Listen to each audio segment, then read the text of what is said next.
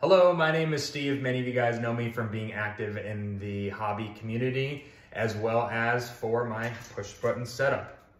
What's cool about this push button setup is it gives people on foot an opportunity to be able to see your show without having to be in a vehicle.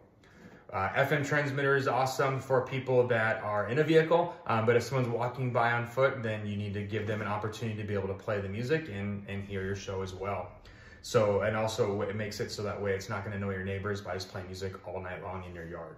So this thing is pretty cool for that reason. What happens is you just push this red button, and when you do that, it takes the audio that's already being played through your FM transmitter and it splits it off to this setup.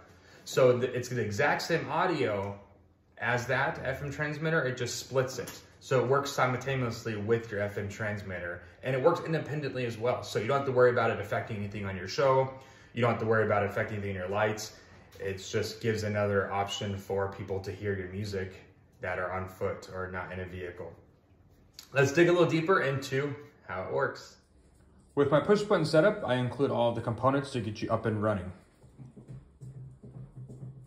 Each kit is going to include the Christmas sign by default. You can also add the Halloween sign to your purchase if you do a Halloween show or plan to do one in the future. These signs are made of durable metal and will last you many years to come. I pre-drilled holes in the signs to mount them to your post, as well as a hole for the LED push button to mount to the sign. I developed a system so the signs are easy to change out between holidays. With this setup, I also include a bag of mounting hardware. The mounting hardware is going to include 4 components. These 2 are going to be the wing nuts and the bolts if you do both signs. And then these 2 screws are going to be to mount your enclosure to your actual post. Hooking the setup to your audio source is very easy with the items I include. You'll receive a 3.5mm audio splitter and a 50-foot 3.5mm audio cable. The splitter will likely be used if you're using an FM transmitter in your show. If you're not using an FM transmitter, you may not need the audio splitter, but I include it anyways. The audio splitter will be used to take the main audio from your source. That'll be coming from your main audio right here, whether it be a computer or a Pi or some other device. And you're gonna split it. One's gonna go to your FM transmitter and one's gonna go to this push button setup. The use for the splitter is so that way there's not going to be any delay in the audio from people that are going to be on foot with this push button setup or people that are going to be in their vehicle with the FM transmitter.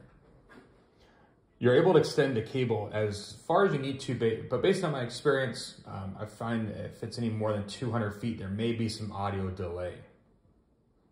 The red LED push button has been upgraded to be water resistant now, and it will come assembled as such and include enough wire for you to run the button up to your post. Instruction sheet will be included with each kit that explains how to attach the push button to your sign. I currently offer 2 types of methods to power the push button setup. If you have a 12-volt display, you can choose the X-Connect option so you could power the push button through your power distribution. If you do not have 12-volt or you don't want to power it through your show's power, you could power it through the AC adapter option upgrade that is available. The AC adapter, of course, will plug directly into a household outlet or extension cord to power the setup. If you choose an X-Connect option, you will have a pigtail coming out the bottom of the enclosure to plug directly into your power distribution. I've designed a system to be as user-friendly as possible and set you up for success for many years to come. Now we got power to our system, I'll explain a little bit about how it works. Passerbys will press the red LED button that will activate your relay to activate the amplifier. When it happens, the audio will emit from your speakers. The relay will allow the audio to play for however long you set the countdown timer for on the relay. Changing the time on the relay is very easy with the instructions I made. With the relay setting of P1.2, if the timer is currently counting down, but the button is pressed again, the timer will reset to the beginning of the countdown without interrupting the audio. So as you can see here, it starts at 10 seconds and counts down. If I press the button again, it'll reset back to 10 seconds. This is great if your audience wants to extend the timer before it runs out. Mounting the enclosure to your post is very easy. I've included 2 screws, which are designated for this purpose. There is a pre-drilled hole in the top and the bottom of the enclosure. These are designed for you to use the screws to mount the enclosure to your setup. One of the newest improvements I made on my push button setup is the override switch, which is on the bottom of the enclosure. This override switch is awesome because what it does is it overrides the relay and allows the amplifier to run as long as the switch is on. This is awesome for days such as Halloween night or Christmas night, where you want the actual system to run throughout the night or until a certain time without anyone needing to press the button. As you can see right now, the amplifier is not on because the green light's not on. However, when we hit the switch, the amplifier turns on, regardless if the relay is counting down.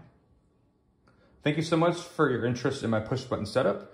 Please reach out to the vendor for additional support or specific questions.